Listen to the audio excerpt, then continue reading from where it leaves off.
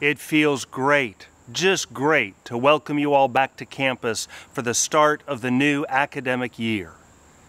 When I arrived at Skidmore just over a year ago, we were right in the midst of the COVID-19 pandemic, and it was unclear just how the school year would go. Now we look back on last year with a sense of pride in all we accomplished together, and also humility at how challenging the pandemic has been and how much it has taught us about the inequities and challenges in this country and throughout the world. Of course, COVID-19 is still very much with us. Yes, we are returning to fully in-person classes, and all the great elements of college will be available this year. Live theater performances, concerts, athletics, club sports, social gatherings, exhibits and lectures and programs, and so much more. That is wonderful and cause for celebration. We know what it's taken to get here. But masking indoors will be a requirement for the start of the fall semester for as long as our region remains a high transmission area. We're watching carefully to see how vaccinations increase and infection rates fluctuate. Will there be breakthrough cases even among the vaccinated? What will the impact of the more contagious Delta variant be, and for how long?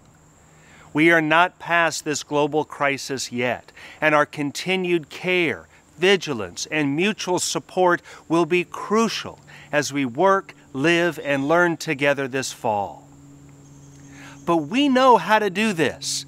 We know how to take care of ourselves and each other. We know what it means to be all in for each other and for our community. That's how we got through last year, and we did it remarkably well. And that's how we'll move forward this year too.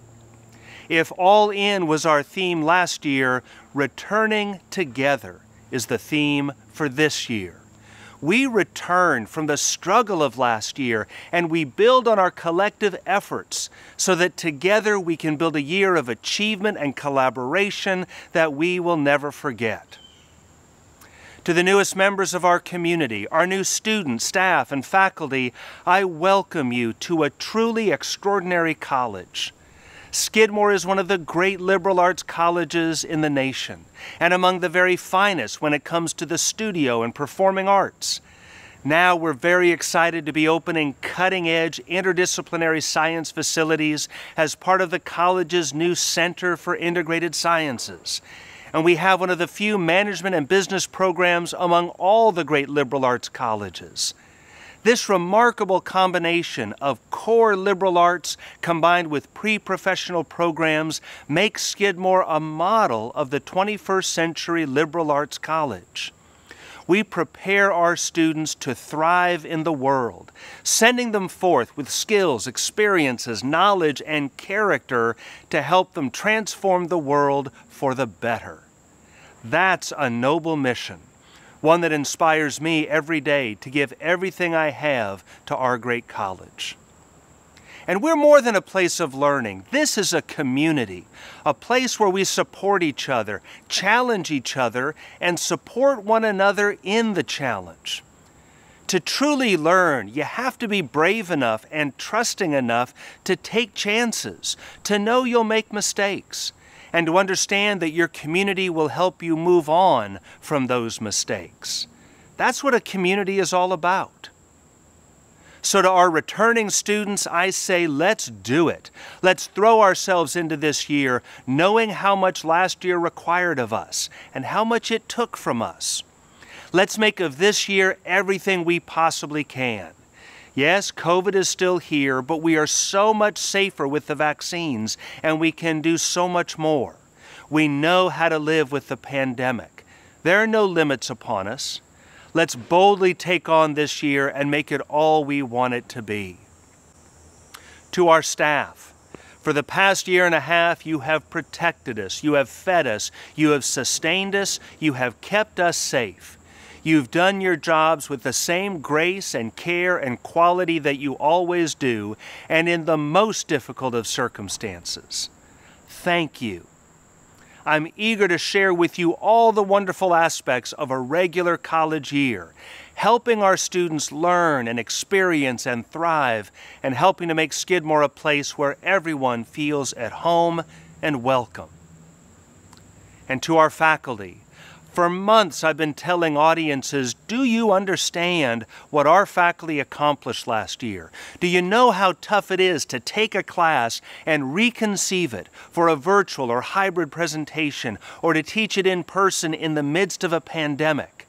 And our faculty did it. You delivered the full Skidmore education. You held office hours. You advised theses. You helped students get into graduate school and land internships. You published books and papers, conducted research, and did all the amazing things that only a brilliant, dedicated, world-class faculty can do. Thank you. And here's to all that we can accomplish this year, still with some constraints, but getting closer to that unfettered world for which we long. There are many special events and initiatives happening this year, things that will transform our college and help us achieve all we hope to accomplish in the future. Among them, we'll open a new DEI space, currently referred to as the Center, in Case Center, offering a collaborative, all-college space for events, programs, gatherings, and meetings.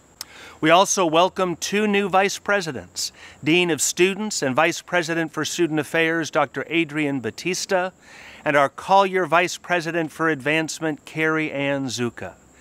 These are crucial new leaders to our community who will help Skidmore achieve our highly aspirational goals.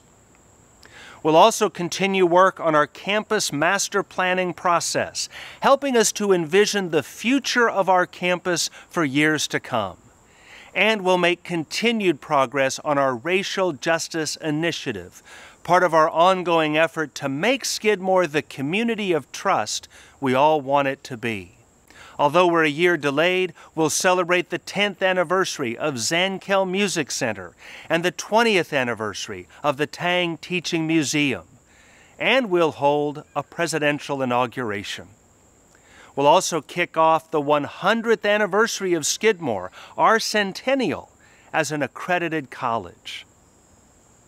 I know this is an anxious time, and I know the world continues to be, in many ways, a frightening place. Everywhere we look, there are challenges and crises and injustices. But that is why a college exists, to bring people together to understand the world and to learn how to make it a better place. That is meaningful work. That is a life of consequence. I'm deeply honored to enter into that work with all of you this year, and I welcome you back to our campus with all the enthusiasm and hope that a new college year delivers. Here's to the year to come.